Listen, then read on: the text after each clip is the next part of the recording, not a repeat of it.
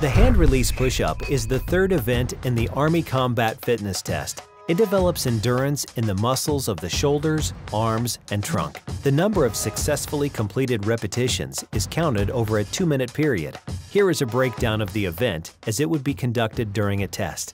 The starting position for the hand release push-up is the prone position with hands flat on the ground beneath the shoulders. Feet will be together or up to boot width apart. Head may be on or off the ground with eyes facing downward.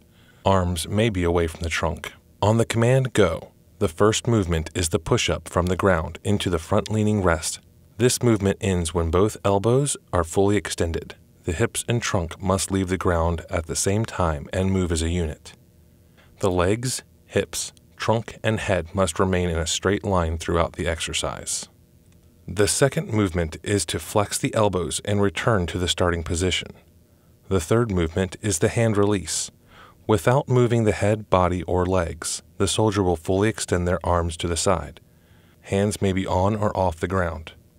The fourth movement is a return to the starting position with hands under the shoulder. This completes one repetition of the hand release push-up. Here's the exercise in real time.